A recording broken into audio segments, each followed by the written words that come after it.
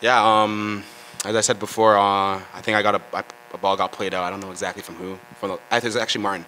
Martin gave me a ball. It was a little bit in front of me, so I knew I had to take a positive touch. Once I did, I knew that I seen the right back. I just try to, kind of juke him in a way so I could create a little bit more space for myself. My intentions were to pass the ball, but as soon as I seen him like move a little bit, I knew I could keep going. So I just kept going, kept going, kept going. Got in the box, cut it back. Seeing I had so much time on my right foot, I'm like, there's no way they're thinking I'm going to shoot on my right foot. So I cut it, I chopped it. Luckily, he dove and just swung my left foot at it, closed my eyes, and went in the top corner. Now we've seen runs like that from you before this season, where you can take it all the way to the penalty box, and then usually stuff collapses in at the very end. So does that mean a little bit more for this goal that it finally finishes? And I mean, yeah, obviously, as you said before, I get in those positions a lot. Yeah, I just think this time it was just a little bit of clarity, and I had in my mind that I wanted to be dangerous rather than just me crossing the ball or me getting a shot off. So yeah, I think it's just more clarity that caused that goal for sure.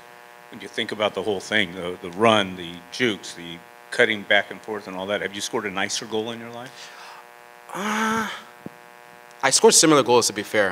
Back in my TFC 2 days, back when I was playing in USL, I scored goals like that, but not quite in that degree. So I think that'll take the #1 spot for sure.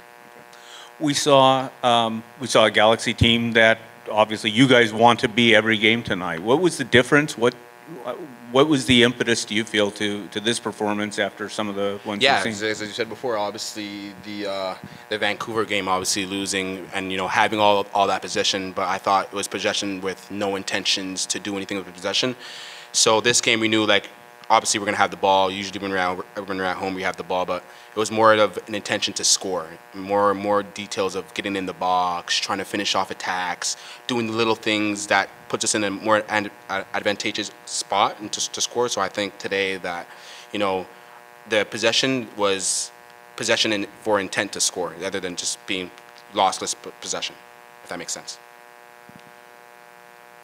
How do you guys go about duplicating that for Saturday? Is it an easy, hey, we got this win, we can build off this, but going into San Jose is a tough spot there. Yeah, exactly. But what else we have to do? We obviously have to build off this. As you said, there's 3 more games, 3 more finals. It feels like the whole Western Conference, the bottom half of the Western Conference, is fighting for playoffs. So these games are super duper important. As I said before, we're a team that always has possession, but I feel like sometimes you have possession just to have possession, not to create attacks or balance people up with having the ball. So I think the little switch was let's have the ball, but have the ball, trying to do something with it, trying to go towards goal and whatnot.